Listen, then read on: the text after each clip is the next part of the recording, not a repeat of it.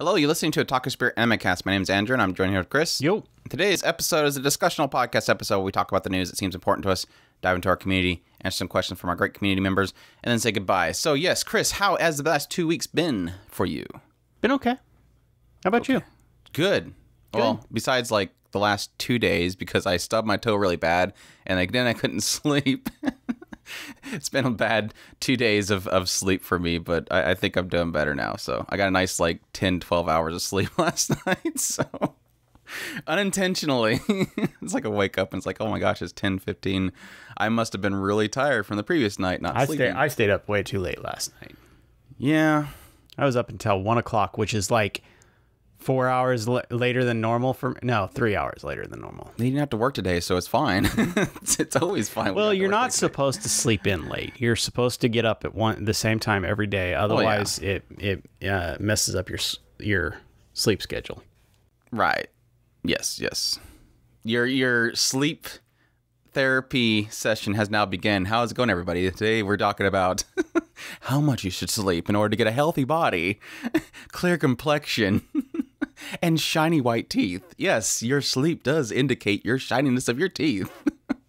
Well, I did get up at like 9 o'clock, so I didn't sleep in too bad late, but it is. That's much more than you usually do. Yeah, that is much more than you usually do. I am not a 5 o'clock waker upper. I am like at the latest is gonna be, or earliest is probably 7:37 ish.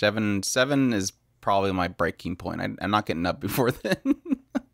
Of course, I like to stay up until 11 at midnight. So instead we just have to deal with listening to your alarm every 10 over minutes. and over and over and over. I've had times where I literally just sleep through it, and it's like, holy crap, that's bad.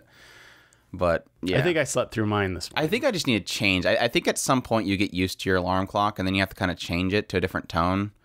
It was funny because at some point we got that alarm clock that was the fake Collide liner. They had like an Ilya alarm clock at some point, and it's like, technically I don't really know that I want to get woken up by Ilya, but at the same time I think like it being a voice of somebody like wakes you up a lot quicker. Like your mind recognize that it's not a chime, it's a person, and then you snap to it really quick. So it was like funny that I at some point had that, and I was like, wow, I woke up really quick when that thing went off, because like I said, I think it's just an internal thing. I have a habit of waking up before my alarm.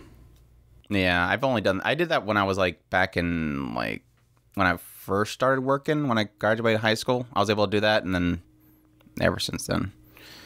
I don't know, I think internet broke me. Possible. So that was about the time when I got really into the internet. The internet just screwed up my sleep schedule entirely. You find YouTube rabbit holes or something, and you're not going to sleep. That is the worst. That is the worst. It's the worst. But no, I've been watching Emma. We got a review copy of Emma, the Victorian romance story or something like that. So I'll be doing a review of that soon. I'm actually really enjoying it. I was surprised how much I was enjoying it. I mean, I should have known that it would have been a good story just because of the fact that they did a whole campaign and everything just for it. But it's one of those ones where I've seen it several times throughout the years, but it's just like, do I want a Victorian romance story from Japan is always like the thing of like, yeah, I'm not jumping to watch that. But they actually did a really good job, and the dub they did on it is really, really good. They had some really good actors on that one. Now, granted, it still has the issue of like they completely changed lines in order to fit, lip flaps and stuff, and so you kind of feel like you're missing something. But I think overall they're capturing the context of each scene, and it's got a lot of really goofy moments. I really love the Indian prince. He's fantastic, and a lot of great moments in it so far. But yeah, I think I'm like I think I'm on the last disc, so like 6 more episodes and I'll be done with it. But it's been a lot of fun, more so than I thought it would. So I'm happy about that. I really thought it was gonna be a slog, but no, it's turning out really good. So, and then I have to just figure out how I'm gonna rip the Blu-rays again, because I think that the program that I had before was a trial in beta, so I have to find out if they actually have it available, because it was a really good ripping thing. Then I have to put it all into a editing software and then make a video. Ooh, so you get to do moving video pictures this time?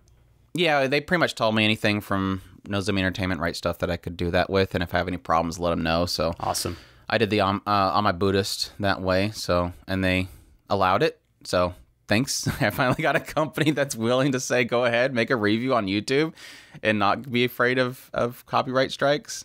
You know, hey, I could tell people about your show if you just let me. It is what it is. I had a long conversation with somebody from Funimation's legal team, and it sucks, but at the same time, I kind of understand their viewpoint. It's just, it all comes down to the original owners in Japan, which that's where it sucks, because you can't communicate with them, or they won't communicate with you. I've tried to. They won't communicate with you. But, it is what it is. What else do we do? We still playing Genshin. Both got our EULAs. So that's good. Yep. Having my usual issue with Mora, which is frustrating the heck out of me. I'm tired of that. We had the next patch was announced. I am extremely disappointed, but that's understandable. Just not enough. I want the new zone. I need a zone. Actually, the thing that I was thinking of the other day was like, why can't we have like a timed reset?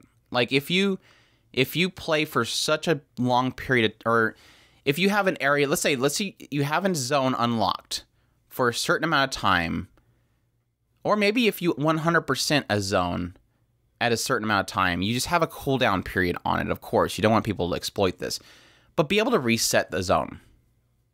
Like, why can't you? Like, I literally, besides a couple of them being like 97, 99%, I have 100% every zone. I have nothing to do in the zones anymore, besides kill monsters, which is, you can only do for so long. There's some way of being able to reset it that you wouldn't be able to exploit it. I'm not saying be able to reset it every day and be able to just make bucos of more and stuff, but something to do. I agree. I mean, the chest resetting would probably be nice, but there is complications involved in that, like the resources that they don't want to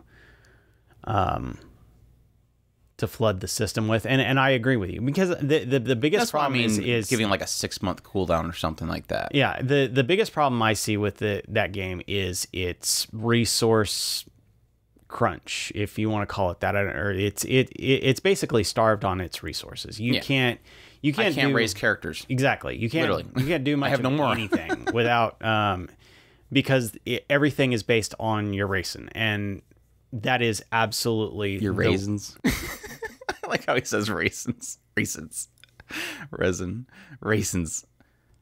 I think it's the proper way of pronouncing it. I'm just saying. Well, that's the problem. That's just like Klee, Kle, Chi-Chi, Kiki. It's like this whole aspect of like all these languages they've translated it to, and they all say their name different. We were talking about Ganyu the other day being like a, what was it, Shao or something like that? It wasn't Ganyu. It was definitely not Ganyu. But like I said, like Klee, Kle, it's weird. Too many different languages for this stuff. But no, that's the problem, is like I want to raise other characters. I want to have fun experimenting with other characters. But what happens? I'll spend maybe a day or two using my resin to get the materials to raise up a character. And then I will spend each day after that using my entire day's worth of resin to get Mora to afford to raise one artifact. Then I'm done. Next day, spend all my resin getting Mora to raise the second artifact. There's something wrong with that. Yeah. There's something wrong with you taking literally a month worth of resin just to raise one character up to not even max. I'm just talking about usability, 70 with, 12 artifacts. Oh, absolutely. And that's the thing that irritates me, is only being able to do 4 bosses a day. That's just dumb. I'm sorry. I'll be done in no time. Yeah, exactly. I'll be done with it. And that's what I've said before, is you should encourage people to play your game, not necessarily restrict them to only being able to do a certain amount of things in a certain amount of time. Now, I understand casual people not being able to have the time to invest, but it's balancing burnout versus boredom. Yeah, basically. And it's like I admit that I think that they are doing a good job keeping it to where you can't burn out on it, but I think it's too much to the point where people get bored. Mm-hmm. And I've had that before. Like about 6 months ago, I got bored of it. Like there's nothing else to do. I just go in there, do commissions, which take literally 5 minutes at the most, and I'm done. Nothing else to do. Get my primos and I'm done. Which is sad. And again, but it goes back to the idea of, and then you have the artifact system, which is irritates me. I'm trying to get 4 Pale Flame, and it's literally an entire day's worth of resin just to get nothing but milliliths. Their artifact percentage rates are stupid skewed. And that's the one thing that I mean, even me not focusing on artifacts, yes, I'm leaving myself behind on that side, but focusing on characters. I literally am sitting here. I can go in because right now I finally got Klee, Ganyu, somebody else off the every time he has me kill somebody, I have to go in there and raise up his artifacts. I'm like, you're not going to do enough damage for me. I'm raising your artifacts.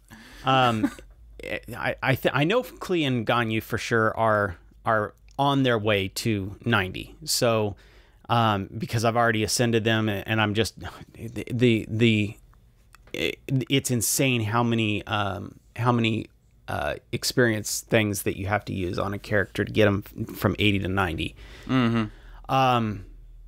Now I'm working on, Is it like 200 or something like that? Yeah, I don't know off the top of my head, but it is stupid. It was easy on Ganyu because I had a little bit backed up, and I just knocked out a whole bunch of ley lines to finish her off. Klee, however, using resin on ley lines feels terrible. It's not. I mean, that's my whole argument with the whole Mora thing. It's like having to spend an entire day of Mora or resin on Mora is like, I feel like I've gotten nowhere. Yeah, and then for the weapons, it took me forever to realize that that's what the whole point of the magical crystals is for. You use your resin on weapon experience through those.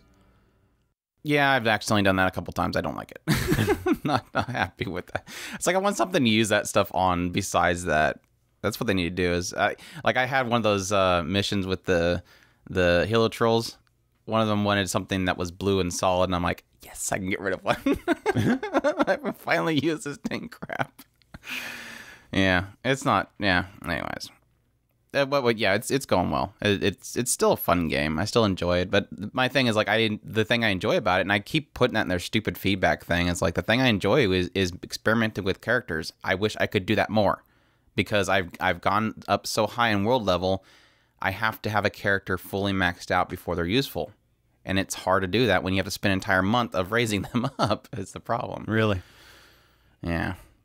It is what it is. It is what it is. But and in a lot of cases, experimenting with a character is also experimenting with team comps, and you can't really experiment with the team comps because you have to raise practically 4 characters. I mean, unless one of your characters that's already raised is one of them. Well, yeah. I mean, the example of that is when I first started playing, Fischl was my main, and I had Beidou behind her, and then I had, I think, Mona and I think Barba early on, because I didn't really have any other healer.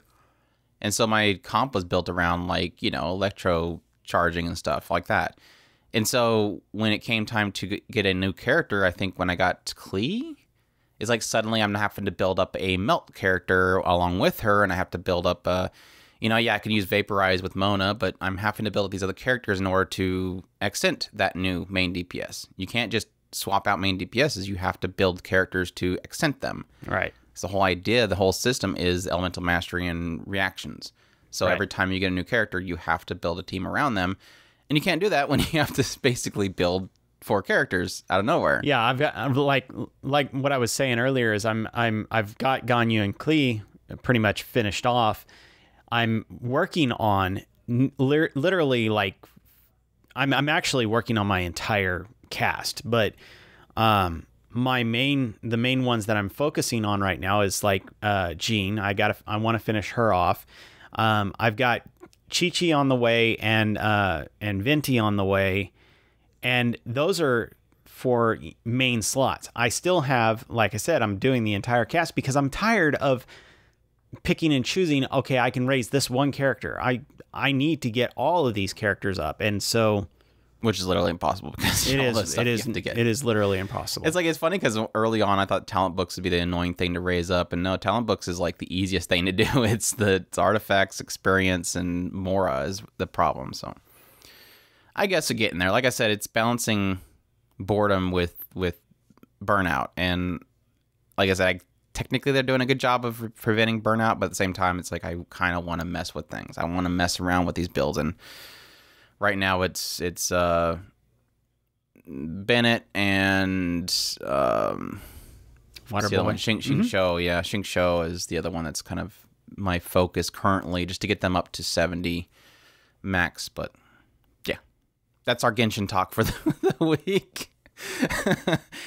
It's kind of like fake Grand Order. It's like, I wonder, man, how many people shut us off because they don't want to listen to us talk about Genshin Impact? I gotta put a timestamp in every description just to know where to jump forward. But yeah, it's been fun. Either way. I guess we should get on the news. We have some news bits, some news that should be important to people because it's important to us, that it's important to you, that's important to us. First one is that Studio Kai has reported a loss of 165 million yen in 2020. I hope that's changing. Of course, right now, the big one that I've been kind of, chiming at the top of the mountain for everybody to watch, I'm literally making videos every week just to get the word out, is Super Cup. And I think Super Cup's fantastic. It is sad because I know why they probably seen a loss in 2020. I mean, this is a studio that's not really doing very interesting stuff. I mean, I think last year it was Iwamuzume Pretty Derby 2. I think Seven Seeds came out on Netflix at some point last year. I forget.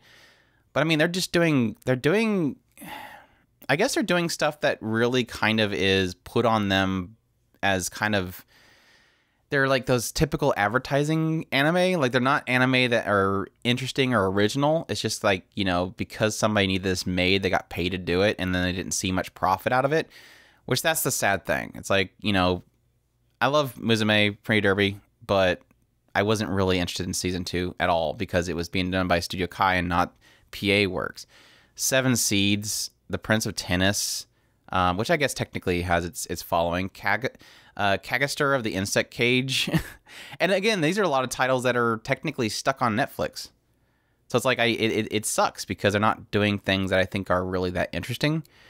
If Super Cub was the first time that they really became interesting to me, because I really do like Super Cub, and I think it's a very interesting idea and concept, and the directing on it's been fantastic. So it's like, I hope Super Cub is successful because I want them to know that this stuff is good.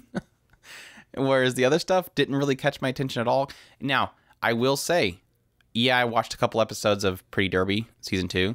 The rest of the stuff, and mostly it's because of Netflix aspects, I haven't watched. And like I said, I think that Seven Seeds and all those are really a problem of them being stuck on Netflix and not getting eyeballs on them. So, but that's from a Western point of view. I don't know how that's different in Japan. So it's sad because I don't want them to mess up after getting Super Cub, which I really like. Go watch Super Cub. You should watch it. It's cute. It's great. Again, if you watch Layback Camp and love that, you should watch Super Cub. That's definitely my easiest comparison there is Layback Camp. So, yep. Moving on, we have Netflix has announced that here's our whole stuck on Netflix example. Godzilla Singular Point is finally going to be premiering outside of Japan on June 24th. So we've been waiting for a while. This is one of the ones I've been looking forward to. But again, being stuck on Netflix doesn't help us be able to watch it. But this is the one that's being done by Bones and Orange. So hopefully it'll be a pretty solid take on Godzilla. But yeah, I'll be definitely checking that one out. It ran for 13 episodes apparently. And yeah, follows a young genius, Mei, a female researcher, and Yun, a male engineer, as they take on the unprecedented threat with their company, or companions. The companions. And that would probably be Godzilla. A Godzilla show. So it's one of those that I'm kind of interested in in checking out, but I don't know. It's moderately interested type thing. Yeah, I keep checking out all the interesting, at least anime related Godzilla stuff that comes out there, and I always enjoy them to an extent. So Especially that last, I think it was Polygon Pictures that did that Godzilla 3 films. I really did enjoy that one. So, besides the last movie, the last movie was like, meh. Last movie was not that good, but the first two are really good. I did enjoy them. It's kind of like Night Sidonia meets Godzilla, which was really cool. So, and you can kind of give that partly due to the fact that it's connected to, you know, the studio. So, well, it's one of those that's embedded in our cultural fandom. So it's almost like it's necessary to a point to at least have a awareness of it. Does that make sense? Awareness of Godzilla?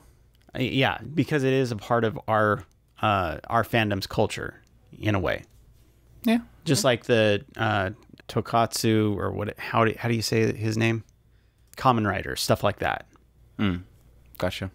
So it's necessary to have at least an awareness. Not necessarily that you have to go full bore into it and incorporate it, but it's nice to have that cultural awareness because it is all a part of the Japanese culture, and to have that awareness because it will be referenced in a lot of your anime. And that was the thing with Godzilla. It's always been like this, like the ultimate prime example of underdog. I've actually really enjoyed stories like that. I mean, I'll know Zero captured me in the very beginning because of that aspect. This idea of the human race being up against something that is literally impossible. And that's always something interesting to me. Godzilla literally is a beacon of impossibility. You just can't go up there and shoot it. It's not, so you have to find some way around it. And granted, typically sometimes with a lot of these movies and stuff, it's always like a really dumb idea that kind of takes it on. But I mean, that was the whole idea behind the Polygon Pictures movies of Godzilla, was like this idea of just absolute absurdity they had to go through, absurd levels they had to go through in order to take him down. And even still, it doesn't take him down. Like they literally melt and freeze him just to try to kill him, and he's still breathing. It's just, again, that immovable object that you just cannot take down, which is always makes it interesting. So I'll be curious how they handle it in this particular one. But yeah, looking forward to that on June 24th. There's going to be a lot of things happening around then, because then we have Wonder Egg Priority. Their finale is going to be around that time, I think the 29th of June. Of course, the season's going to be ending. I'm going to be really busy at the end of June. It's going to be really nuts. But fun stuff, though. It's always good to have too much stuff to do. Sometimes. Sad news for Mushoku Tensei, Jobless, and Reincarnation fans. They have announced on their website that they are planning on continuing the series in October. Previously, it was reported to be in July, so we will not be seeing that in the summer season. We'll be seeing it in the fall season, so sad news, but at the same time, it's one of those things where, hey, if it's going to cause issues with production, definitely delay. They just put that it was various circumstances that they delayed it, but there you go. Unfortunate, but we will wait. We will wait. It will hopefully be around when it comes around. Apparently, Crunchyroll and Sentai Filmworks are still working together. That's a good thing to know. I think we talked about this quite a while back about like whatever happened to the partnership they had that they were going to be doing releases together. But apparently, that's still going on. So they announced home video releases as part of their partnership, including Noblesse, Onyx, Equinox, Haikyuu to the Top, I'm Standing on a Million Lives, Keep Your Hands Off Izoken, Monster Girl Doctor, My Next Life is a Villainous, All Routes Lead to Doom, Rent a Girlfriend, Science Fell in Love, So I Try to Prove It, Somalia and the Forest Spirit, and Welcome to Demon School, Iruma-kun. We'll all be getting this. Yeah, Iruma-kun was probably the biggest surprise out of all those ones, but I think it's one of those ones where you don't realize technically how popular it is. I just think it's just certain groups don't really talk about it. But I think it probably has a really solid, I mean, like the same, again, this is nothing against people that like Iruma-kun or people that like Naruto, but I think it kind of falls in that same categories. I think more younger audiences probably would really kind of gravitate towards it after watching Naruto. Maybe. It's got a very fun show. Yeah, it's got a very younger style to it, I guess. Shonen style to it. But yeah, and I think Welcome to School, Iruma-kun. Somali is nice to see that got a release as well. Next Life is a Villainous is good to see that got a release. I'm sure Izuku will be very successful. Hopefully, we'll see if people can put their money where their excitement was. Everybody was blowing up about Izuku, and let's see if they'll actually buy it. To the top, Haikyuu, of course, is probably a good thing for them to do a release on. The rest of it's kind of like, meh. Where's Shogun Roku Raku Shinju, huh? That's all it comes down to is why is Shogun Roku not in that list? Please, come on. Amazon probably still owns it. It's not Amazon. It's never been Amazon. You keep saying, like, every time we talk about a show, you think it's in Amazon. It's not in Amazon. It's on Crunchyroll. But yeah, I think all the Amazon stuff, Sentai Filmworks is pretty much picked up. We'll talk about it in a little bit, but technically they announced they got Vinland Saga, which I think is technically the last one that was stuck on there. I mean, you technically have Dropkick on My Devil still on there, I believe. But I think that's pretty much all of them. They got the Dororo. So I think they've pretty much picked up all of Amazon stuff. Like, okay. I don't think they ever did a physical release of Onihei. I know Crunchyroll picked it up to stream it, but I don't think anybody got Onihei for physical release. No, I think they did, because no, it was Crunchyroll, and they were streaming it, and they had the OVAs. Yeah. There you go. Oh, yeah, that is the next piece of news. They got Vinland Saga. That's my next piece of news. So there you go. Apparently, that's the thing. I'm curious if they will ever get a sequel, Vinland Saga, because that was technically the Vinland Saga, the animated series, was the, like, technically prologue of the story, and it kind of, like, at the very end goes, you know, this is a prologue, here's the actual story, and it's like, well, are we adapting that? Or is this just a big, huge manga bait? But, yeah, we'll see. It's been, that's been probably 2 years now. Seems like it's been a while. Definitely doesn't look good for it getting a sequel. But, hey, we've been getting a lot of stuff getting sequels lately that were surprising. Layback Camp. For fans of Layback Camp, the website has revealed that the final Blu-ray disc for Season 2 will contain an OVA. This OVA will be titled Traveling Rin Shima.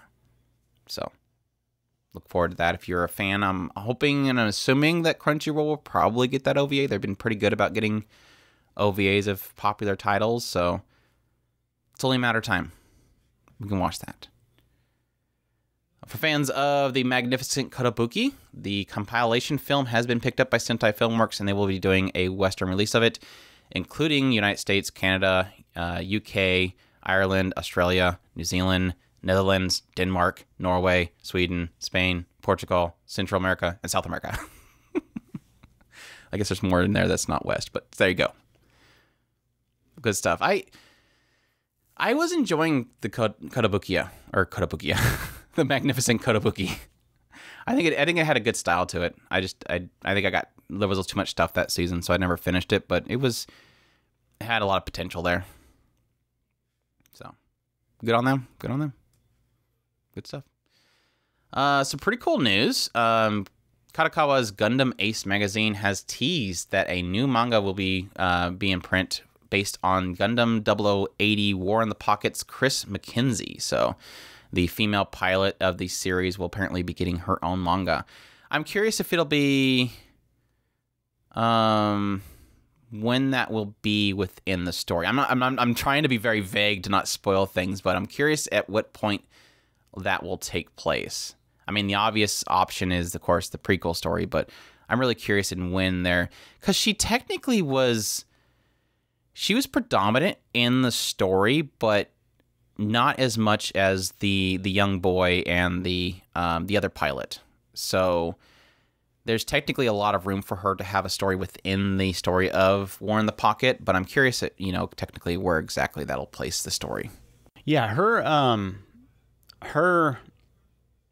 the entire thing behind her was a fascinating aspect of that story, which kind of was for a lack of a better term, the climax in a way, because her reveal, and you kind of knew she was, but it wasn't flat out said until towards in the middle.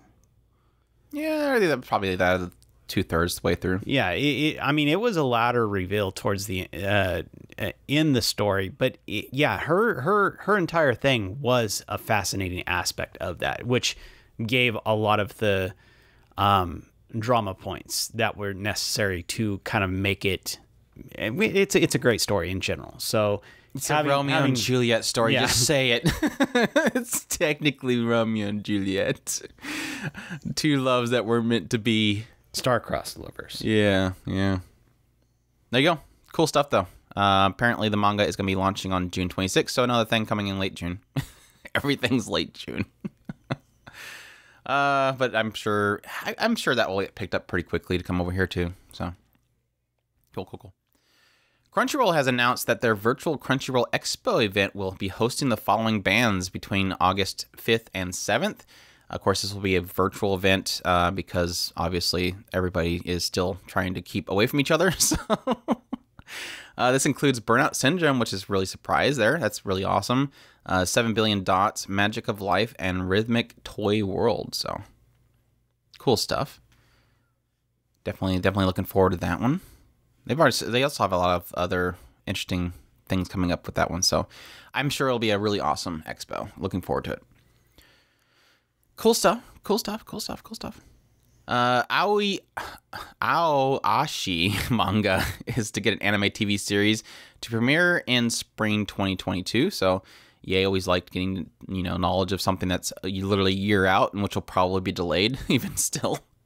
The manga centers around a third year middle school student, Ashito Aoi, who lives in Ehime Prefecture. Ashito has a strong talent for soccer, but he tries to hide it due to his very straightforward personality. He causes a disaster that serves as a huge setback for him. Then Tatsuya, a veteran and strong J Club team Tokyo City Asperion and coach of the club's youth team, appears in front of Ashito. Tatsuya sees through Ashito and sees his talent and invites him to try out for the youth team in Tokyo. Yeah. I don't want to play soccer.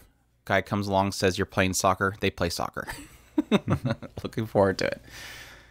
Man, spring, I hate that we're looking forward to a year. I always hate that. In our section of news of things not to do, police from Tokyo Musashino Station report that they have arrested a 25-year-old woman and charged for forcibly obstructing of business. The reports say that she sent threatening emails to Wit Studio claiming that she was going to set the studio on fire. And of course, we're only about 2 years out from the Kyoto Animation incident, arsony, but that's not really something you should do right now. They say why? No. Because? They just said what the email said, and I'm sure they'll probably do investigations and find out that she's crazy. And well, I'm sure she's crazy, but unfortunately, probably not doing usually anything. There's a reason why they do something, not necessarily just probably because they didn't do Attack on Titan. They didn't do Attack on Titan. Because they didn't do the last season of Attack on Titan. That's all the reason. Didn't continue Cabaneri of the Iron I Fortress. wouldn't doubt that was probably the reason, unfortunately. It's something probably really stupid. Something really stupid for somebody that's crazy to do. Mm-hmm. People. Bandai Namco Group has announced the Mobile Suit Gundam Seed Project Ignited initiative during its ceremony for the life-size Freedom Gundam statue in Shanghai.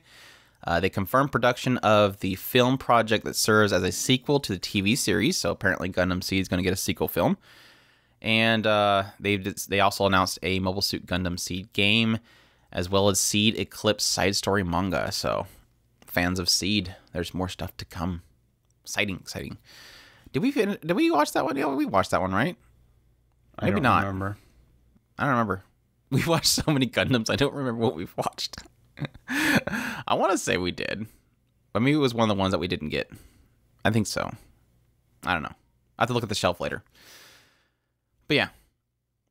Sentai Filmworks has announced that they have licensed Nozo x Kimi OVA, so for fans of that one, look forward to a physical release of that one in US, Canada, UK, Ireland, the same ones I said earlier.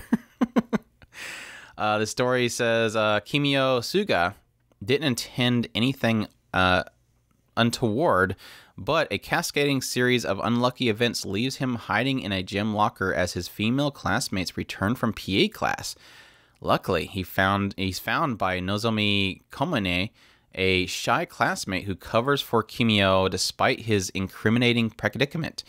But Nozomi isn't as demure as she seems, because shortly after saving Kimio, she blackmails him into a series of clandestine and compromising scenarios.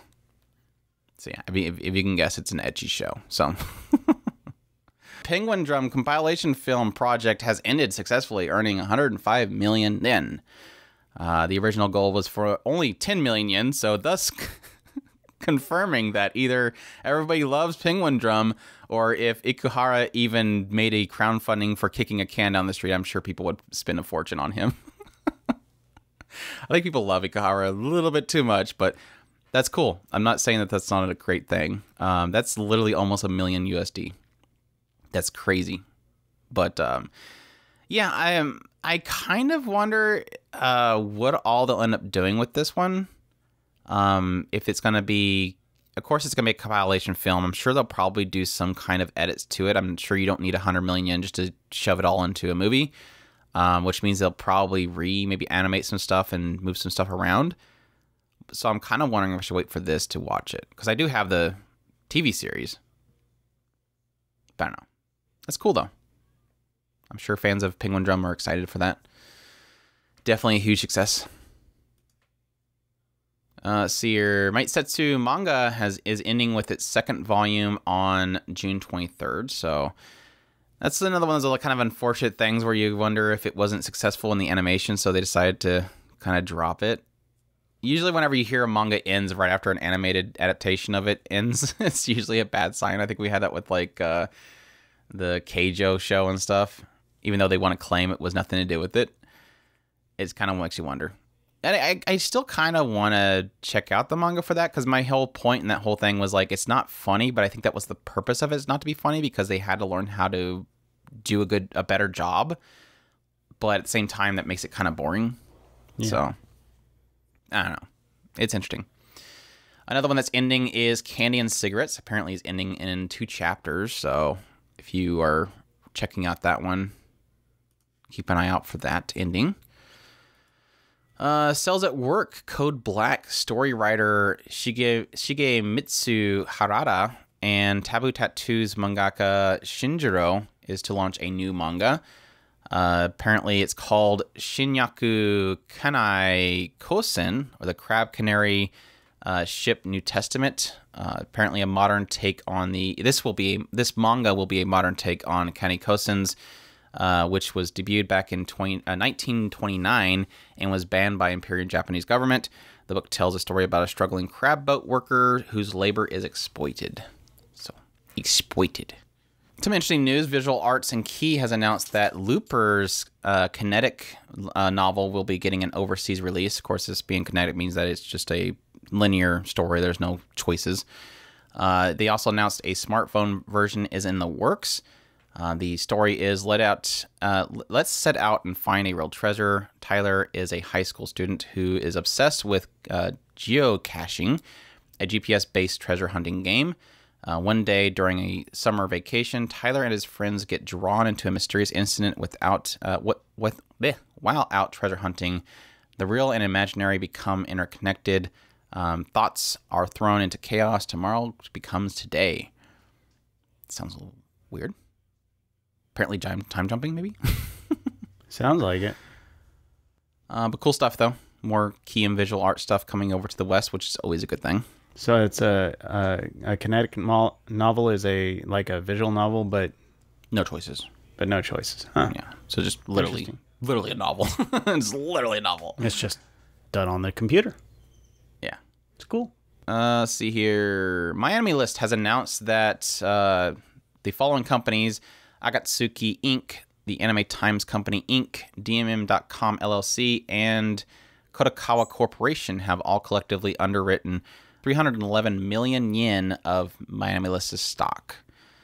Miami List seeks to invest the funds to accelerate expansion of its platform, focus on accessibility, including multi-language support, promote information exchange, increase server robustness, advance interconnection between fans and businesses, and improve their iOS and Android app functions, including social and other features. So, yeah, interesting. Good. Isn't that like the third company that's tried to invest in my anime list? Well, previously DENA had bought them, and then I'm guessing they opened up stocks, and now these companies have collectively bought into it. So, yeah, it's one of those things where you see the functionality of my anime list and the popularity of it, and so it's kind of hard for any kind of anime studio or any anime company to really ignore. But at the same time, it's like it's like, while so many companies seem to be investing into my anime list, it never sees any kind of improvement. It's like the only thing I think I've seen change within the last few years has been now they put Crunchyroll links or video thumbnails inside the video that don't even work technically, and links to Amazon to buy certain manga and stuff that sometimes don't even work. And so it's like, I hope this time they actually do something to make it better. Like, yeah, I could definitely see the benefit to them having reference links, or not reference links, but affiliate links in their site. It's literally free money. And if somebody's checking out a manga and they can see a link to Amazon to buy it from, Kodansha or Seven Seas or something, that seems logical. But at the same time, if it doesn't work, there's no point to it. Plus, you also have other functionality that really needs to be improved that can both help stabilize your servers and take down load. Like, an app is the easiest way that you can both increase the actual eyeballs on your site while also decreasing the load on your site. Because if you can make it nice and streamlined, smaller, running on a phone, it pulls less data than you would having somebody have to go to a website and browse to the actual site to see everything that's on the website itself. It is one of those things. It's kind of, in a way, it's sad to see kind of the evolution, if you want to call it that, of my anime list, knowing that it's been there. It's an artifact of our fandom that has been kicked around as something that needs to be done, but nobody really wants to do anything with it. And that's what is kind of frustrating, is to know that I can sit here and look at my anime list and Anime Planet. And Anime Planet is, I'm not saying that it's anywhere near the level of my anime list, but at least it looks like it's evolving, where my anime list, it's literally the same. It looks to me the same as it did when I first looked at it. Well, that's the thing, is like, I like how my anime list structures its pages better. Like, it's laid out a lot better than Anime Planet. But at the same time, I'm wondering if, and you could probably look into it, but it seems like at some point people stopped working to update my anime list. And I don't know if it's because my anime list put more stricter, like, restrictions on people to submit data, because that's what it seems like. It seems like at some point my anime list made it much more difficult for people to submit data to it, because whenever I go to make our outlines, even when it's time to review, I go to my anime list to see if I can grab images and data to put into the outline, and it's not updated. It literally has like maybe 2 character profiles in there, and everything else is blank. They might have the voice actor updated, but no imagery, no summaries or anything like that. And so I have to go to Anime Planet just to get that information, and then come back to. So I get all of my sources on who made it, the studio, the link, all that kind of information is there and easier to see on my anime list. But when it comes to getting individual character profiles and stuff, I have to go to my Anime Planet, because none of it's updated on my anime list. So like I said, I wonder how much of it is just there's so much restrictions on who can put information on there. Maybe it's just imagery and stuff like that. But it does seem, and it does seem like they're technically talking about information about improving data exchange. Yeah, they say promote information exchange. I'm assuming that's what that is, but they have to do something, because it seems like for the last, maybe it was probably about the time that DNA bought them out, it seems like, because that was about 5 years ago. Maybe that was about the point in which I started seeing that, so it would make sense. It just seems like there's some real, again, I don't know exactly what it is, but it seems like there's some kind of restrictions preventing it. I mean, it would be nice to kind of just pay somebody to do that. I'm sure they probably do, but somebody could easily...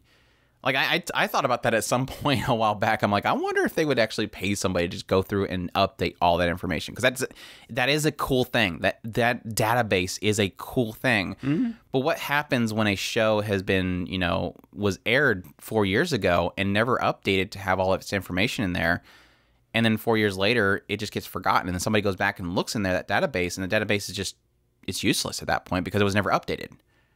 So the strength of the database is in its completion.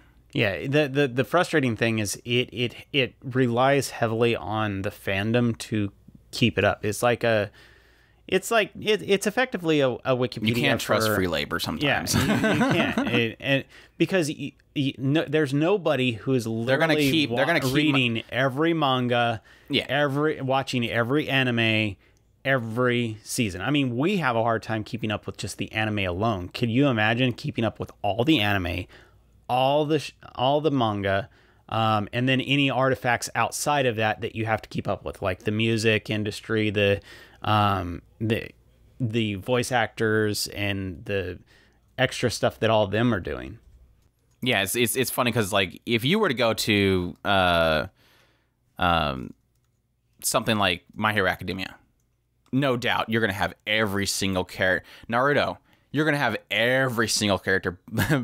Dragon Ball Z, every single character will be in that My Anime List page. There's no doubt that there's not going to be a completion there. And that's crazy to think because of how much stuff is in there. But if I were to go to, say, Claymore, the manga, which has an insanely huge cast, I do not doubt that you're probably... Well, actually, they did a pretty good job on this one. There is actually most all of them. Because there's a lot of Claymores. A lot of the... what are they called? Claymores? It's been so long since I've watched it. But yeah, Claymores. So it's just like it's a pick and choose kind of thing, and a lot of it's around popularity. And so a lot of the things that aren't going to be popular are probably not going to get as well covered. So that's the unfortunate thing, because like I said, I think there is a value to something being completed.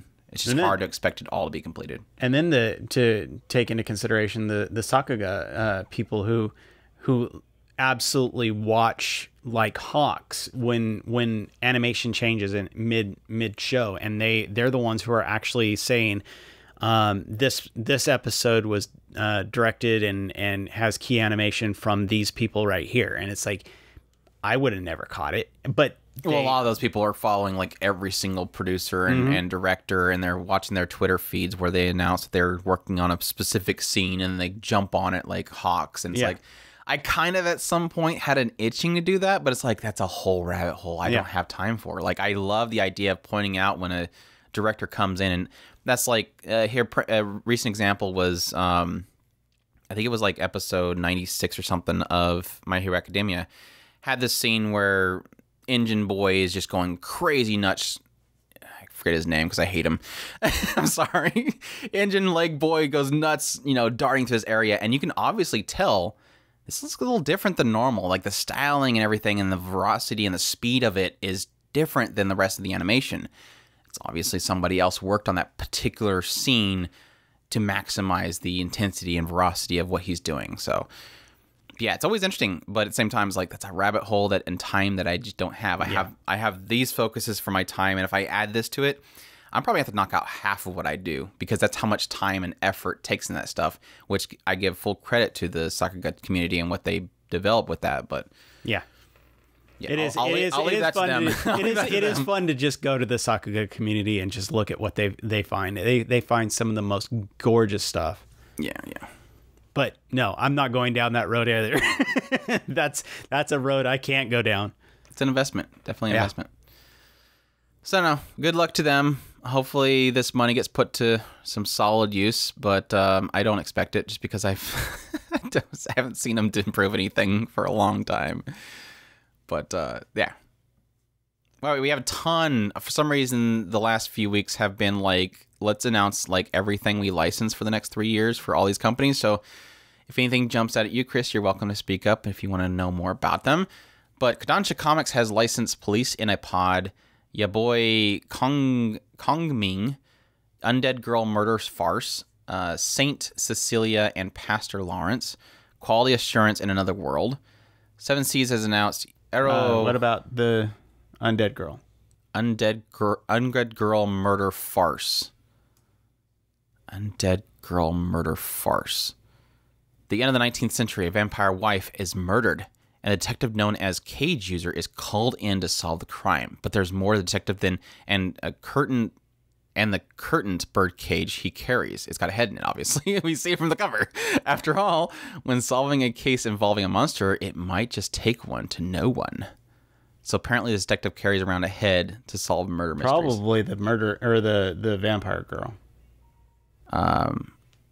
It says a vampire wife is murdered and a detective known as Cage User is called in to solve the crime. And he has a head inside of his cage to solve the murder. But I guess he technically could have gone in there and got the murdered head's wife head and then put it in the cage and then was called in to solve the case. That could be. Or that the head in the cage is the undead girl. That might be it. Well, that's also interesting, the idea of somebody solving a case for a vampire. Like, is a vampire okay to exist? So he's come in to help this vampire? Or does he not know that it is a vampire and that he's solving a case for his murdered wife? Yeah. No, the vampire's wife, if it's like in the, you said it's 19th century? Mm-hmm. So that's the 1800s. So more than likely the vampire's wife, the vampire's male. So what is it? Why are you bringing up his gender? What? Well, it's the vampire's wife. Right. So what I'm saying is a vampire's wife was murdered. Mm-hmm. So the vampire is male. That's not what I'm asking what his gender is. What I'm saying is I it guess the okay vampire's wife could be the head. That's where we were going originally. I'm sorry. No, I've left that whole story behind because I was joking about that. My question is, the detective is hired to come find out how the wife was murdered. So is that assuming that he is going there knowing this is a vampire and that vampires in this world are okay? Right. Because it seems like he has a monster in his cage, obviously. Mm-hmm. So he's like, oh, hey, what's up, vampire friend? How's it going? Let me solve this case of your murdered wife. Oh, she has a stake through her chest? Man, that must have been one of those nasty Belmont guys, obviously. Anyways, that was confusing. Yeah. Good stuff. Moving on, we have Seven Seas has licensed Arrow Ninja Scroll manga, Planet of the Orcs light novel, Reincarnated as a Sword, Another Wish manga, My Next Life as a Villain is side story on the Verge of Doom manga, Cat Massage Therapy manga, Restart After Coming Back Home manga, Restart After Growing Hungry manga, Robo Sapiens Tale of Tomorrow manga, The Case File of Jeweler Richard manga, Seaside Stranger Harukaze no Entranger? Etranger, I guess. I might have misspelled that. The Country Without Humans, Reborn as a Merrier Master, No Matter What You Say, Fury-san is Scary. Or is that Furry? Maybe Foodie-san. Foodie-san. Probably Foodie-san. The Exo Dive Reincarnation games, My Lovey-Dovey Wife is a Stone Cold Killer manga. Semel Paris, I think. The Savior's Book Cafe Story in Another World. Magai Mono Super Magic Action Entertainment. Succubus and Hitman manga. Fuka Fuka Dungeon Kyoryakuki manga. Double Your Pleasure manga, I Am a Cat Barista, The Dragon's Knight's Beloved, The Walking Cat, and Shy with Strangers manga. Obviously, Succubus and Hitman. Succubus and Hitman. Did I say Succubus and Hitman? Okay, I did. It all blurred together when I was reading it. It's probably not going to be as interesting as you think it is. You know that, right? Probably not. Maybe it might be. The art style is interesting. Gamo Shoya is a dead man. At least he was. Gamo Shoya's inside his... He was Gamo. Inside his body resides the soul of someone else. Okay, murdered, but brought back to life in his body. Now a student living a life that's not his own, Shoya is haunted by Armelina,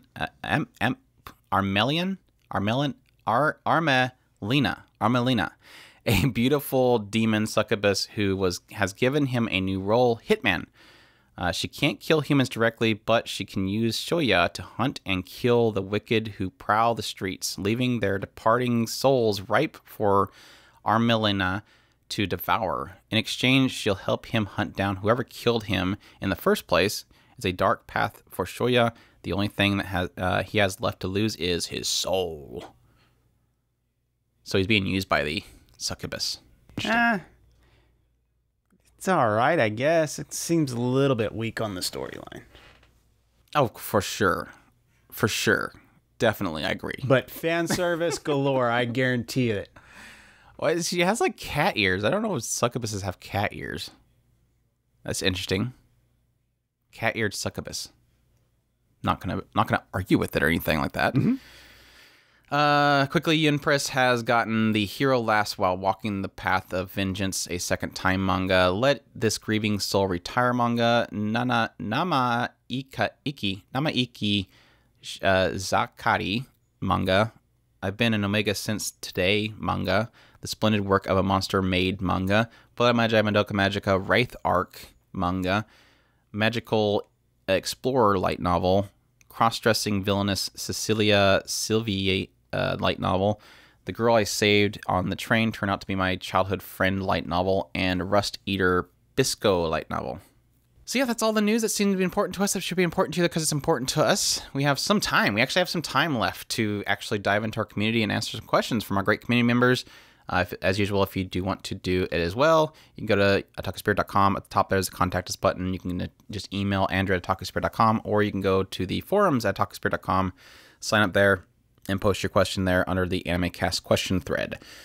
Like Lane has written in. I think this is when we talked about, they wrote in 2 letters, but we got their first question back on the mailbag question podcast that we did last week. But yeah, Lane says, I'm a huge fan of Fairy Tail and was delighted to find that when I found your Fairy Cast, it's so great compared to some other Fairy Tail podcasts.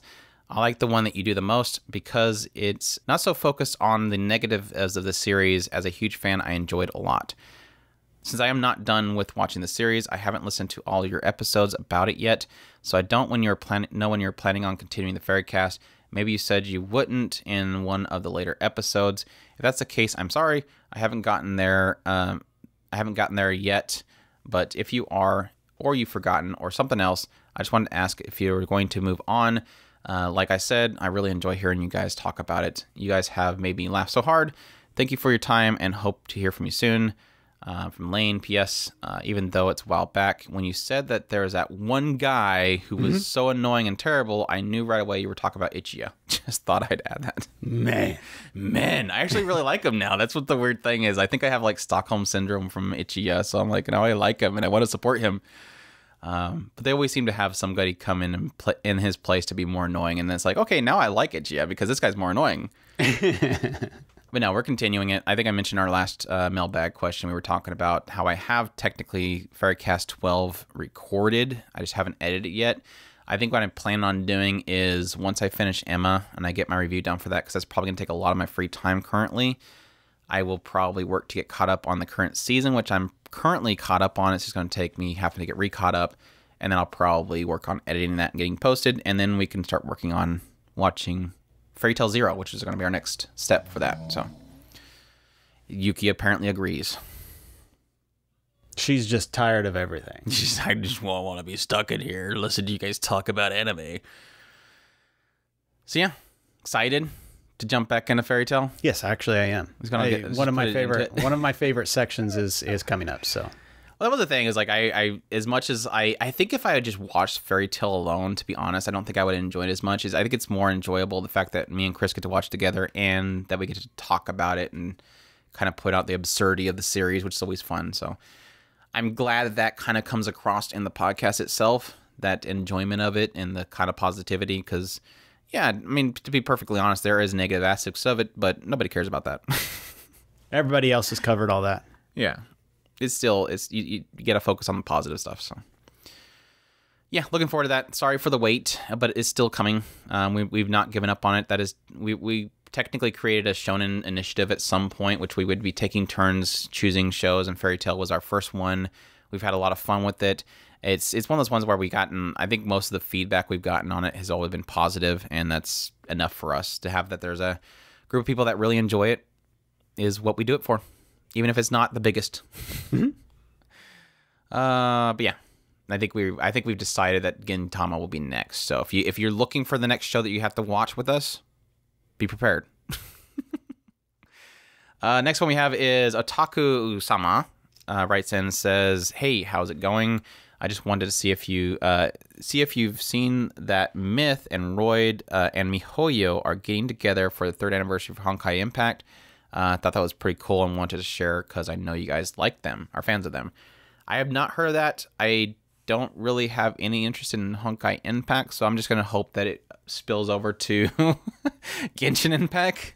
I did know about it, mostly on the aspect of, like, everybody I'm following or I'm at least aware of is going nuts about it. So but I'm not going to go to Honkai Impact just for that, even though I would love to get into Honkai Impact. I've got enough time that has been sucked away with Genshin Impact. So another game that would suck my time away is not going to happen. So is Myth and Royd going to be a character inside of Honkai Impact, or she's doing music for it, or just something for the event? Probably music in an event, because the way it seems to be structured very similar to Genshin Impact, as far as I can tell. What do you mean structured? I thought it was like mission based in different areas, not technically an open world. If it's not open world, that would make sense to me. But it looks almost to a T. The only difference is it seems to be futuristic instead of kind of Breath of the Wild-ish, if you want to call it that. Oh, well, that was the thing that really. I mean, it was technically like a gameplay and visual marvel for a mobile game when it first came out. Like, it literally, how it played, how fast it played, and yeah, the anime style to it, but all that stuff grouped up with the really fast-paced action RPG elements was what technically brought a lot of fame back when it was first came out. It was one of those things where I just wasn't interested in another action RPG. I wasn't interested in playing that on my actual device. I'm looking at this brilliant bright Myth and Royd thing, and it just looks like a music video with them dancing to it. Yeah, it looks like one of those stupid Billy things that that keeps popping up on my list. I don't know, I figured it was going to be a official thing, but anyways, apparently she did some music for it. So Takasama says, also, if either of you were to, God forbid, go outside to the store so you can get a drink of some kind, and out of nowhere a bus comes along and crashes into you and you die, which isekai anime series would you want to wake up in, and why? Now, 300 years is killing slimes. Yeah, I think that one's like the least dangerous out of all of them. Like, because that's the joke that always comes up, is like, yeah, I like Rim, but I don't want to go to ReZero World. Or yeah, that's not, no. I don't want to go to Sword Art Online World, even if I like the characters there. It's like, go to the safest one with the best possibilities, and I think that's technically right now Slimes, 300-year Slimes. I mean, I even with something like Reincarnated as a Slime, that still seems kind of dangerous too, because there's threats there. It's just that he's overpowered, so he's able to overcome it. But yeah, I don't know. Maybe Reincarnated as a Slime. It seems safe enough. It just depends on what I get. If I get overpowered abilities, I think Reincarnated as a Slime is a good choice. But most of the other ones is just there's too much threats, danger, and lack of civilization that you can work with. Because I think that's like the whole concept of Reincarnated as a Slime is like, we need plumbing. I miss plumbing. Well, you could go to the Slime Rancher kid. He had a pretty peaceful life as well. Slime Rancher kid. Oh, God's bless this. No, what was it called? It was something like Is it God's Bless This Wonderful World? Or no, that's... No. Am I thinking of Konosuba? It was something like, anyway, I don't remember. It was something like God's Blessing or something like that. But yeah, I'd probably say slimes. Reincarnated as a slime. Seems safe enough. But maybe 300 years is I'm better. going to But 300 300 years has its threats too. It's just that she's overpowered, so she's able to overcome it. So, I don't know. It seems more bubbly just because she's able to survive it. And she's pretty much invincible, and she never grows old, so... Yeah, if it definitely fall within the same guidelines, that definitely seems like the best option. So, yeah. Okataka-sama says, and I have been listening to the two of you for the past 3 or 4 years now. I'm sorry that you have to deal with for that long. And I feel like I can say for the long-time listener, we just listen to you talk. Both of you guys are going back and forth, whether it's banter or gushing over shows you love. You both seem pretty funny, and now how to make a solid 2 hours of work go by, that's for sure. Keep it up, and just know you guys are appreciated out there. I appreciate that. Your support is definitely means a lot to us, and thanks for listening to us for that long and sticking with us, even though I know sometimes you get sick of somebody after listening to them for so long. I don't know. I think Andrew is probably the funniest out of the two of us. I don't know. Your impersonation of, I think it was like a horse or something like that. That, I think if you look back at the bestest moments of Otaku Spirit, I think that goes down as #1 of all time was having you do different sounds, and they were nothing what I asked. It was something like do a dog sound, and you're like that's a freaking horse, Chris. What the hell are you doing? No, it was a horse sound. I did admit that and it was pretty. That was funny enough that I had to let Mom hear that. That was That was a little embarrassing, honestly. Cannot believe you'd fail that so miserably. Let's see. We have Adolfo M says, "Hi. First, let me say how much of a fan I am of your podcast. Thank you so much." You're not a fan. You're a friend. Well, it's difficult to be a fan because all they do is just create cool air. Yeah, we don't need it. We've got plenty of fans in here. Yeah, don't need more fans. Anyways, I went ahead and subscribed to your YouTube channel as well. Thank you so much. It's always cool to put a face to the voices. What really appeals to me is the nuance and fair opinions you have in anime in general. Have you thought about doing videos of your older podcast discussions? Your podcasts on fan service and trap characters are extremely well done. I definitely get you more exposure and views. I think if anything, we'd probably just record them with both of us if we do, because that is definitely something that I really wanted to go back and do, is a lot of those main topic ideas that I think were really interesting to dive into. That, yeah, we're not going to record a podcast on that same topic, but now we can do it in video format. But I don't want to take those discussions and just throw them on YouTube as audio only, because it doesn't help with the algorithm, and people don't necessarily want to have just audio on YouTube. The only ones that I think I'm going to take exception on is I think I want to take all the fairy tale stuff, fairycast stuff, because it's not like we're going to be able to re-record our reaction to each of those segments of episodes. So those I think would do okay in making them into a video format, audio only onto YouTube. But yeah, definitely a lot of those old topics I'd love to do video discussions on, just to, expand the audience and give, because technically, like I mentioned before, a lot of our YouTube listeners or viewers are going to be new people. That cross-pollination of the two doesn't really work out that well, but that'd be cool. Definitely interested in it. If I can get Chris in front of a camera for it. See, also says, as for your latest podcast, it was quite informative on how Anime Strike came and went. That was our post-mortem on anime, Amazon and anime. They had a great series, and I think that not too many streaming sites would take a chance on Killing Bites, Happy Sugar Life, Magical Girl site, especially with how many people on social media overreact to all these sorts of shows nowadays. But I'm glad to see. I'm glad they did stream them, since they were intense and captivating shows. A few thoughts came to mind while listening to the podcast. Now, that was interesting because I don't remember. I don't remember. Happy Sugar Life was on their platform, huh? Killing Bites for sure was on there because we were kind of shocked that they were technically pretty uncensored with that version.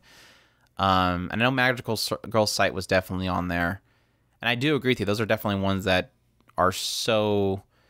They're very violent shows. Like every single one of those are very violent shows, and Magical Site even more so, kind of unsettling, especially with the beginning of the series. Killing Bites, I can see getting picked up by Sentai Filmworks. I think they already did. But yeah, I do agree with you that they definitely would probably not do as well on a lot of other sites. But that's where Sentai Filmworks has the option of doing that, because they've already done that with other shows where they jump in there. Oh yeah, nobody's going to pick up like Radio of Hiller. I see Sentai Filmworks picking up a lot of those shows. Anime licensing is extremely convoluted. Cabaneri was on Amazon, then Funimation, and now the movie recaps are on Netflix. Dropkick on My Devil started off on Amazon, but the second season ended up on Crunchyroll. Takagi-san was on Crunchyroll Funimation, and its second season ended up on Netflix. Yeah, that was weird. Well, that was the same as Psyche K was on, I believe, Funimation, or was Crunchyroll? Was it Funimation? I thought it was Crunchyroll. It was probably Crunchyroll, but now it's on Netflix. This makes for incomplete collections of shows that do collect physical media. This makes it incomplete collections for those who do physical media. Most anime shows that were on Anime Strike Amazon Originals ends up being released by Sentai. Netflix doesn't do any or many physical releases outside of Be the Beginning, Violet Evergarden, and the upcoming Evangelion series. Those are technically all being done by all the anime, not technically Netflix, so they just somehow managed to get the physical release from them. Be the Beginning is the only offness to that, because that was technically had a physical release in Japan as well. But yeah, do you think do you think we'll ever get those split seasons on disc someday? I finally purchased a region-free Blu-ray player just to import certain shows that didn't get a US release. Importing can be too much of a bother for some people, and that's when the piracy comes into picture, hurting the chances of a physical copy. Do you think Amazon will ever go back to focus on anime and Amazon on anime on Amazon, or Amazon anime, since it's a nice ring to it? It'll be great to have some more Noitamina shows or anime that is off the beaten path, such as Tatsuki's follow-up to Kimono Friends, Kimurakusa. That's right, that's another one that's stuck on Amazon, Kimurakusa. You keep reminding me all this stuff. I don't like this email. Thanks again, the great content, and keep up the amazing work. A lot to unpack there. Yeah, I do agree. There's very much so a frustration with certain series kind of jumping to different brands. I think one of my earlier experience of that in physical, when I'm collecting physical media, my first experience with that really was, I think probably, what was it? There was something that was in Psycho-Pass? Because I believe Psycho-Pass was split up amongst a couple of groups, or was it Darker Than Black? Now Funimation has all that. There was something that was with NIS America that eventually transferred over to another company with its sequels. I know one example Chris technically has is Sound Euphonium. Yeah. Since Ponycan had the first season of that, and I believe Funimation or Crunchyroll got the second season.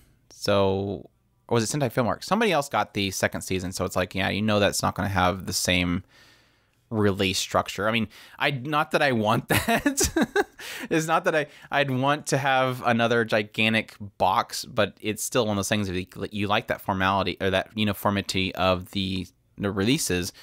And technically, those Ponycam releases, even though they were stupidly expensive, they are beautiful. When you do like the artwork of the show, it is nice to have that artwork in like large form. I mean, even though I didn't like Etotama, I was tempted to get the set because I like the art style, and they had these really huge, gorgeous boxes for them. But yeah, it is. Did Ponycan do the physical release of that too? Huh, never mind. Apparently season 2 did get released by Ponycan too. And look, it gets negative reviews just like the first season did because why? Cost, right? Yep, cost. So yeah, good luck, Chris, buying this.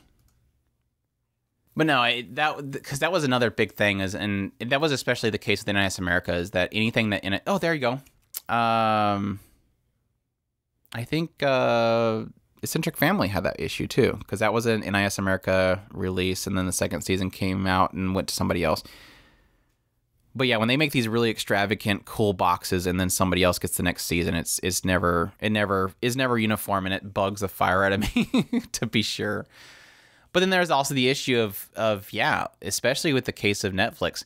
Do you ever see anybody getting the physical distribution rights to Psyche K? I don't see it happening. Now I can see somebody going after something like Evangelion. I never had a doubt that we would eventually get. Well, I did have a doubt. Not as much of a doubt of Evangelion specifically ever getting a physical release, because somebody is going to be like, this has to get a physical release where you can make a fortune on this. But something like Psyche K or shoot, as much as I love TZ Master Takagi-san, I don't see that being popular enough that somebody's going to go out of their way to get that physical release license. And now it's stuck on Netflix. And these other companies have less of a desire to go after it because all they're going to get is physical distribution rights to it. The hope is that somebody like Sentai Filmworks, who seems that is their primary source of income, I assume, I don't know the exacts of their finances, would hope that they would be going after stuff like that. Anything that's like their initiative recently, it seems like they're going after Amazon stuff. But what extent will that be? Will they eventually get Onihei and all those other titles that aren't as popular to get physical releases of them? It sucks. That has always been an issue with these titles jumping around from place to place in both uniformity of collectors and being able to get everything. Because I want to say there's another one. I don't know. There's a lot of examples, and I'm trying to remember all of them. But there's a lot of examples of different companies trading hands of where stuff is released at, and it really does suck. Thoughts? I'm all over the place in thoughts right now. So, I was actually you had mentioned something about you were talking about just different distributors, and I was trying to think of how I'm making rent. Like I said, I'm in thought process of streaming and streaming rights and all that stuff and ways around the system. So like I said, I'm in La La Land right now. Yeah, a big issue right now is also when there's something that hasn't been around for so long. I equally have an issue with DVDs to Blu-ray. Like when you have a first season that was back in the day with DVD only, and then now you have another season, and now they're suddenly doing Blu-ray releases of it. It's like, I hate that. Like, that bugs me. The uniformity. I want them all to line up to each other all perfectly. And now you're saying you're never going to do a DVD or a Blu-ray release of this one? Mm-hmm. Why? That was a big issue with Natsume's Book of Friends. I wanted to buy the Natsume's Book of Friends series, but like some of them had Blu-ray and some of them have DVD, and it's like, I want them all the same though. And that technically made me pause in buying them because I wanted that uniformity of them. Then you had some of them were done by NIS America, and they had the big, huge boxes. Some of them were Blu-ray only in these small, slim boxes. Some had DVD slim only, Blu-ray slim only. It was a mayhem. So yeah, right. So yeah, do you think we'll ever get those split seasons on disc someday?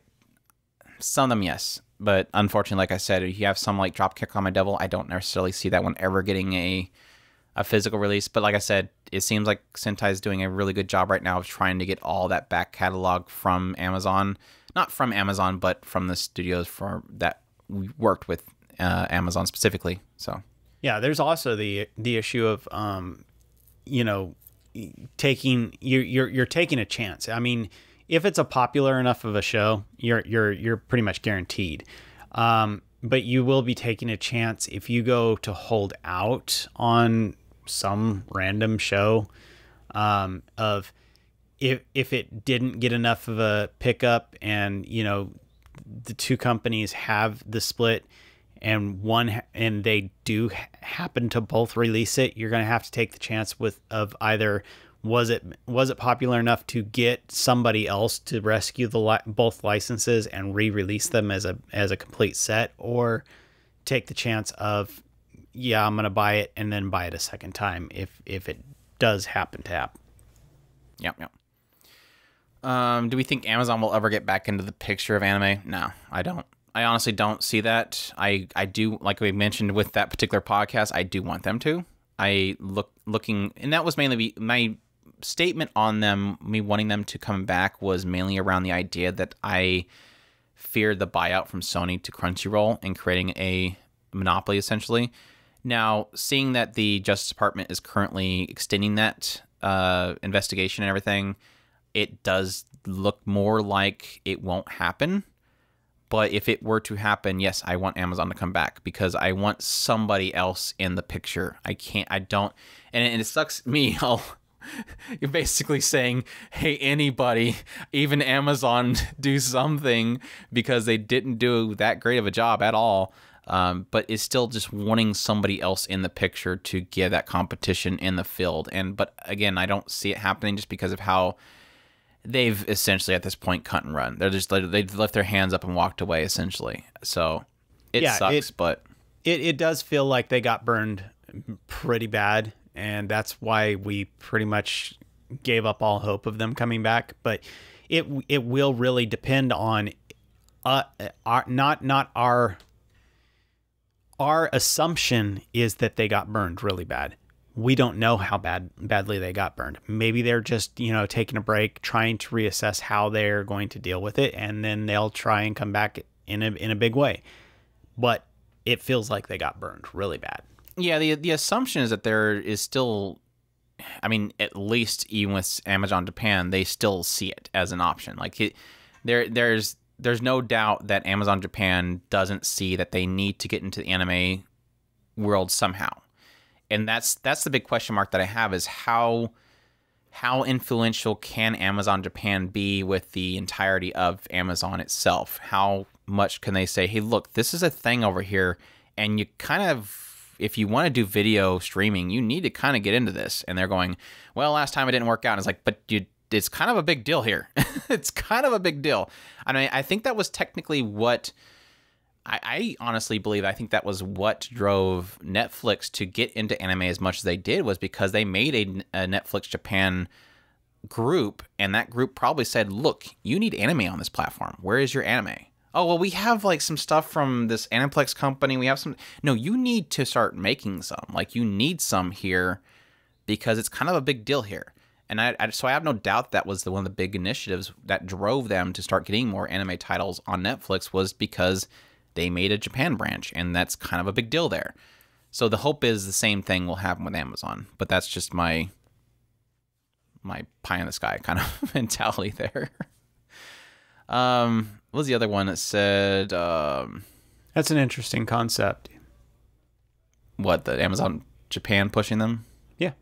I didn't really think about it, but that does make sense. They open up a branch down there. They want to get into it. That market is highly restricted to, you can't have the license unless you're on the production committee. If you're on the production committee, you get licenses, or you go and hunt down the licenses. So the natural inclination is to just, okay, here, take money, give me license when it comes out.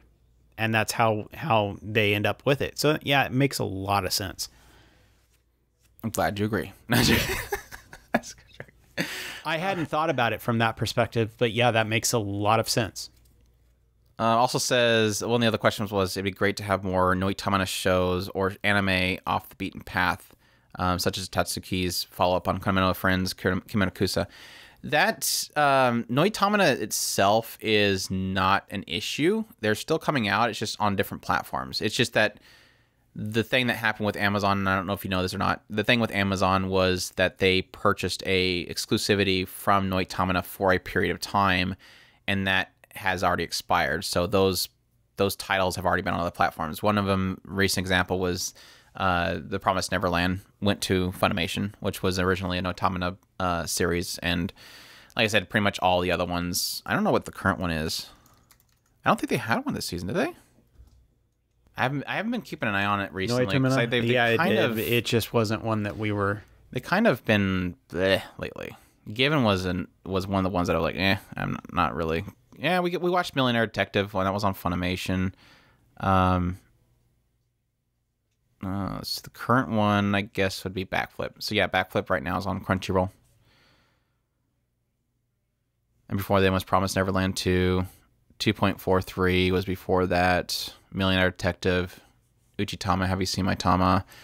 Psycho-Pass 3, Given, Sarazan Mai. So they're getting elsewhere. I think the last one that was technically on Amazon was Banana Fish. Seems like it. I think so. Yeah, Watakoi before that and After the Rain. So those titles are still going elsewhere, so don't worry about that. You just gotta have to find them. But yeah, Kimura-Kusa, I hope somebody picks that up because that was actually an interesting little thing.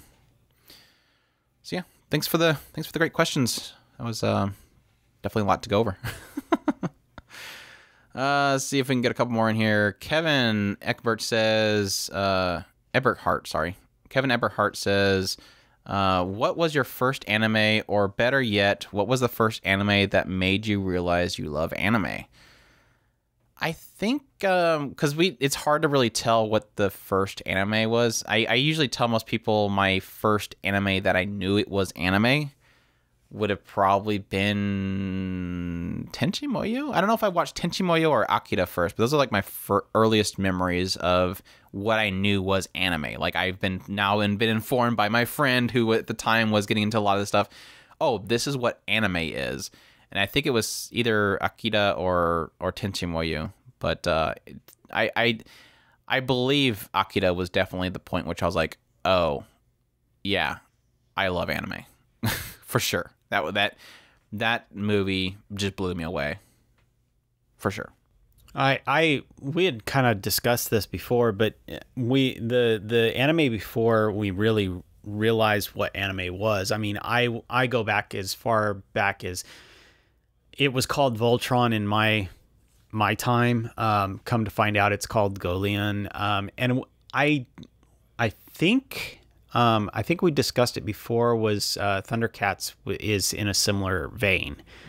But at the same time, like we said, that we didn't know what anime was. So, fast forward 20 years, Andrew introducing me to Tenchi Muyo, and then saying, "Hey, this is a thing," and going down that road with him. That's pretty much. Was Tenchi my first love? Maybe. I did love Sailor Moon. And I will admit to that. So much so I named my son after one of the characters in the show. I really did love Sailor Moon. So I do go back and forth between the two. I probably would lean more towards Tenchi, falling in love with a lot of the characters in that show. Versus I just really, really, really, really love Sailor Moon's storyline. Take your pick, whichever one. Yeah. And it is interesting what concepts itself made you love the anime. And I think it was a lot to do with, and again, this is that whole edgy stuff thing for a child is a little more risky and exciting to look at when you're younger and you know you're not supposed to have it. But like the violenceness and the adult nature of what those stories were, it is one of those things where you kind of go, yeah, technically I probably shouldn't have been watching that at a young age, but it's one of those things where that introduction to those concepts of more adult storytelling was technically the allure to it. Is like I felt as my young self that this is what I wanted. I want something that was more than just your typical cartoons that is just doing really stupid stuff. It was doing something more. It was telling a story. It was getting me emotional. It was getting me, scared for the characters or excited for the characters that I've never really experienced with anything else. That was what anime was doing for me. It was that, again, technically looking back again, probably shouldn't have been something I should be watching, but at the same time, it was more mature. It was giving me concepts that were difficult to really kind of comprehend, but it was something that excited me. So, and yes, boobies. Ryoko naked boobies. Etchy moments. Yes, that's still in there too. But yeah. that excitement that definitely made me fall in love with it, and even that went even further, getting into stuff like Evangelion and stuff like that, where it was really starting to bend my mind. I'm like, holy crap, this stuff is doing some insane stuff. Mermaid Scar, going down to the video store and going into the kids cartoon section and finding things like Mermaid Scar and all these other really violent stuff, Armitage and Battle Angel, and they're right next to Looney Tunes stuff, and you're going, yeah, this stuff has nudity and stuff in it, but sure, this goes in this section. Let me rent this. Good thing I don't have to tell them my ID because they think this is cartoons, apparently. So that was like the ignorance of society back then, and not understanding that just because it's a colored, it's filled with lines colored and that it's not children's stuff, was the greatest thing, because then we could just jump in there and grab it and didn't have to worry about giving ID or telling them how old you are and mom not questioning it if you're having her rent it for you.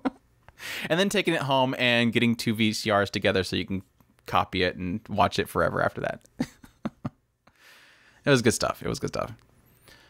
Totally didn't do that with La Blue Girl. No, definitely not. Or Mouse. Last question that we have is from Dr. Wick. Says, I would love an episode on the best board games and or RPGs based on an anime.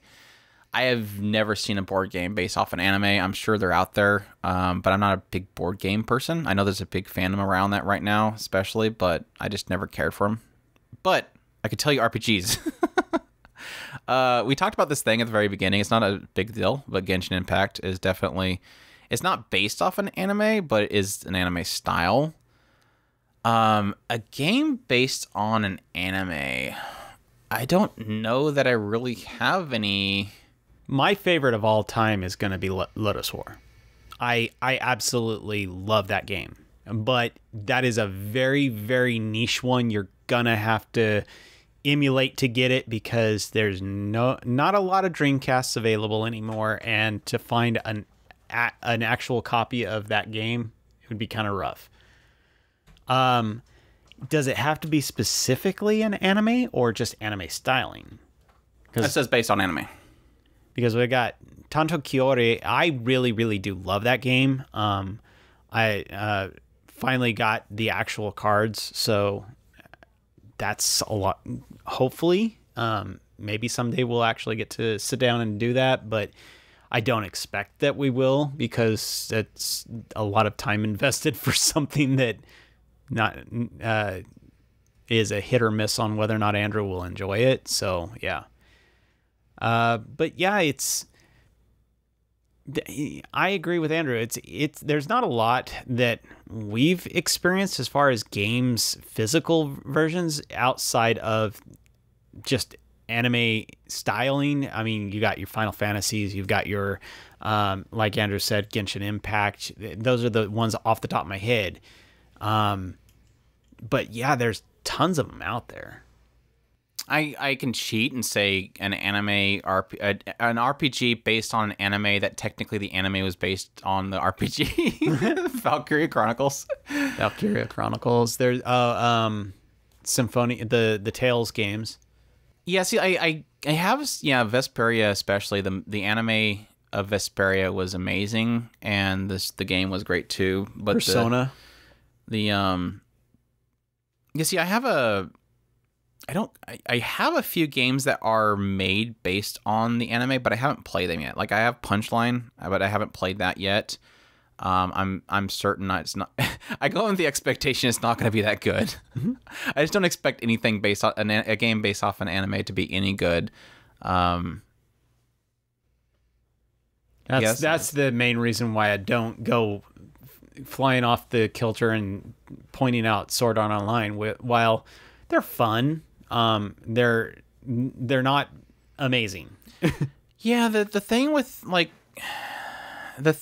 the Sword Art Online games, which I've only played like 1.5 of them, and I haven't finished them, because at some point it just gets so repetitive. Yeah, they don't have a good gameplay cycle. Now, the thing that I did enjoy about the Sword Art Online games was getting more about certain characters. Like I always mention the fact that his sister Suguru, one of the games actually explains her. They give her context. And I've never cared for the character. I think she's cute, but I've never cared for her as a character in the story. And it wasn't until I got this perspective that this story in the game gives you of what she went through while he was in the game. It raised my level of appreciation for that character hugely. And I started liking that character, which is, yeah, I hope that it's technically Canon. Canon. That's the big concern is it canon? I'm assuming it is. My assumption is that it probably just wasn't adapted into the anime and they decided to put it into the game because that's her story. It's okay, well, that's technically her story. Let's put it in the game. But yeah. Hatsune Miku games. We finally got a chance to sit down and play some Hatsune Miku games over the last couple weeks, and it was a lot of fun. That was technically an anime art style. So yeah, I told Chris when I was back in California, I'm like, first thing we need to do when I get back there, we need to play Hatsune Miku. He's like, why? I was like, do you really want to play Hatsune Miku?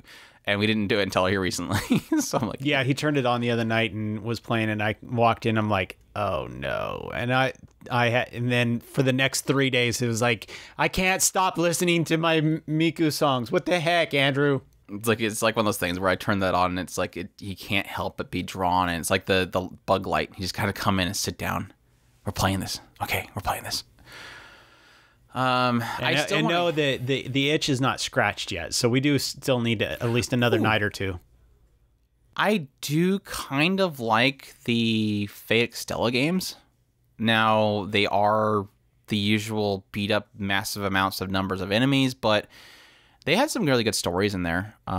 They were pretty fun to play. So if you like the Fate series stuff, you could check out the Fate Stella games. But it's so funny. They are technically similar to the Sword Art Online games, where the combat cycle eventually gets boring. Yeah, that's one of those things that I have a love-hate relationship with those games.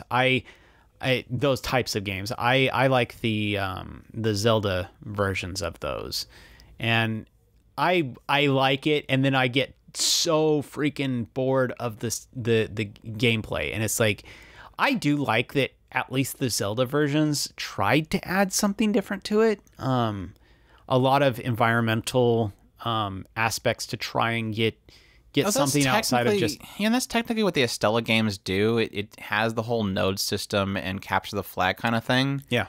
Where you have to take over this area and then defend it, and then you have to go to this one, but while you leave it, it can get attacked again, then you have to go back. Right. But that, again, that's the aspect of if it's a little bit more difficult, you're just spending a lot of time running back and forth. Right. Does it add environmental thing to it, though? Not just the capture the flag, but if you do something here to trigger something to happen that causes a change in, not necessarily a capture of the flag, but I guess like the bomb choose is one of the things that they did in one of the places there, or the capturing which was a capture of the flag per se, but going to the fairy fountain and getting a power there, and using that power in another place on the map. Similar stuff. Yeah.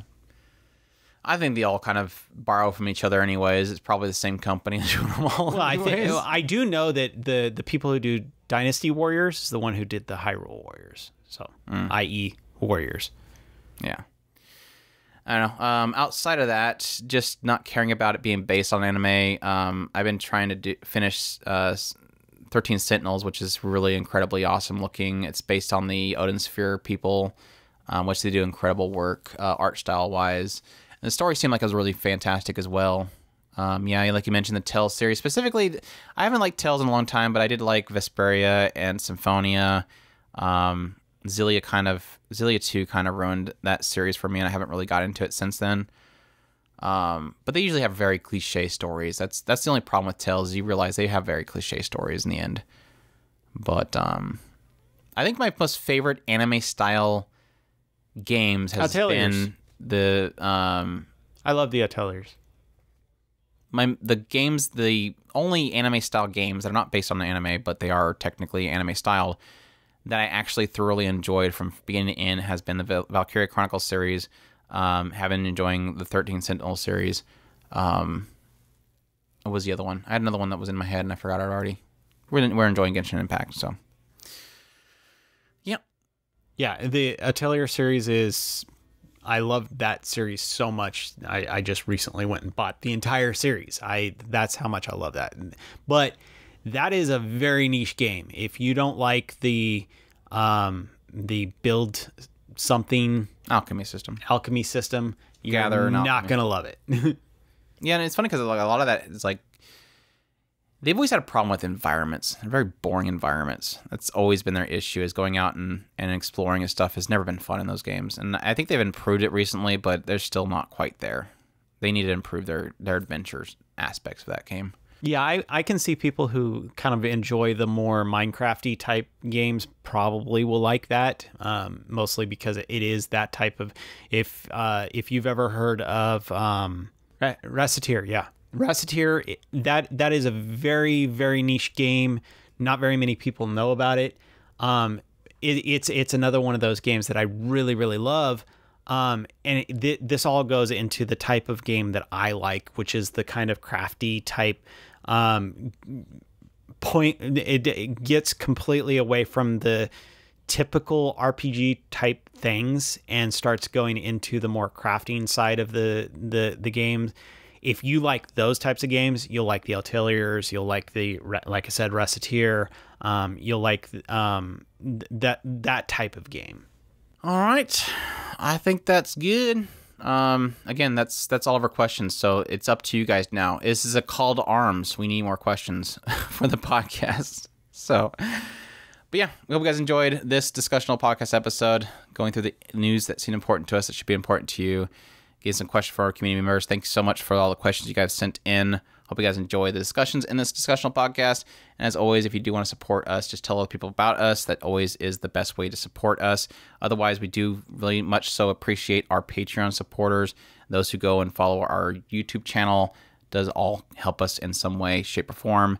And we do appreciate every bit of support that we get from you guys. So, yep, that's it. I thank you all for listening. We hope you all enjoyed, and y'all take care. Os.